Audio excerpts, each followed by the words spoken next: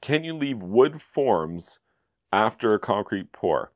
And the short answer is no, you can't do that. So unpacking that just a little bit, a lot of times when you make formwork for concrete out of wood, the concrete's wet. There's a lot of water in it, and the water and the wood together causes the wood to swell. And you can have orientations where you had a piece of wood in there and you were hoping to just like remove it, but the wood has become wet and it has swelled, and it's actually larger than the space that it's fit into, and removing it would require you to either break the wood or break the concrete around the wood, one of the two.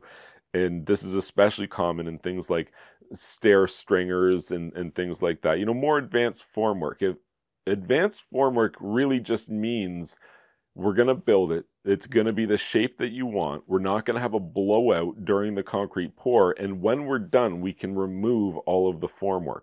You can't leave formwork behind because the wood is an organic substance. It's going to rot and deteriorate, and eventually it's going to leave a void.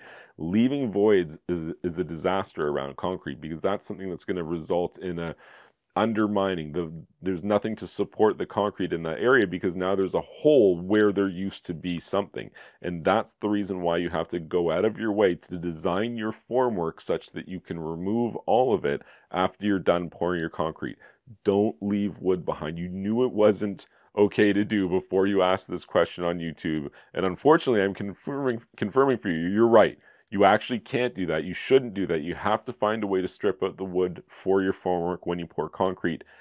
And I hope you found this information helpful, even though it wasn't necessarily the information you wanted to hear.